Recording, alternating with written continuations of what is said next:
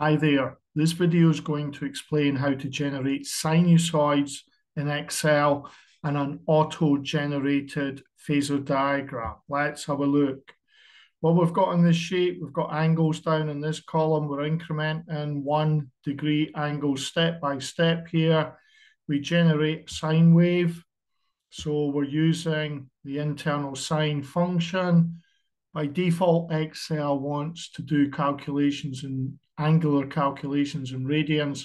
So we convert the degrees to radians and we generate a sine wave point by point in 1 degree steps. Cosine wave, we do exactly the same as a cosine wave. It's still a natural oscillation, but it's 90 degrees shifted from a sine wave. So we use the internal cos function. What we're doing in this column, what we're doing is adding a sine and a cosine wave together to get the sum. And we do that graphically. We're using these cells to change the amplitude of the sine and cosine in here. So how do we plot them out graphically? We select these three columns. We do insert recommended charts. Not listed use figures, that's the one we want. So what we've got in here now is we've got the sine waves plotted out, 3 sine waves plotted out. We've got the sine reference, got the cosine wave, and we've got the sum.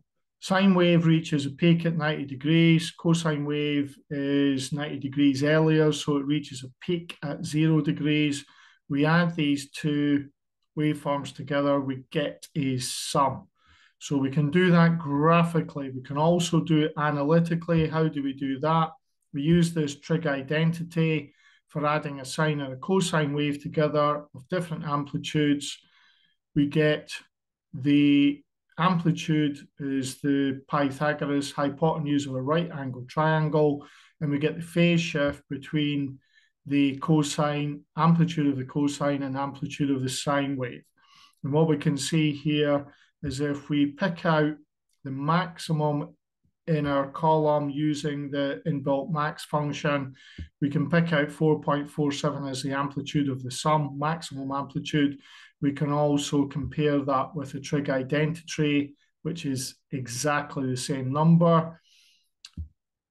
Angular, the phase shift between the sine wave reference and the sum is 26.6 degrees. This is from the graph. Why is it 27 compared with 26.6? It's not to do with decimal points. It's to do with the fact that the resolution in your stepping through the angular rotation is 1 degree steps. So this can only be accurate to 1 degree. So if we wanted to get this angle equal to this one, we would, for example, have to have 0.1 steps in degrees, and then you could compare them exact. So this is graphical, this is analytical. How do we get an auto-generated phasor diagram? Here we've got the line for the sine wave reference in there. And here we've got the line added on for the cosine reference. At the end point, we draw a line back to the origin, and that's our sum. So this is a two-dimensional computation. It's amplitude, which is the length of the line, amplitude, which is the length of the line. The cosine is 90 degrees shifted to the sine wave, so it goes straight up. They're added together in a two-dimensional plane. At the end point, draw a line back to the origin, and that's your sum.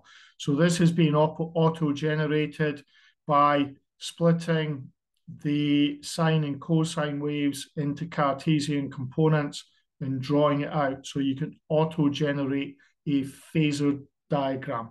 Thank you for watching.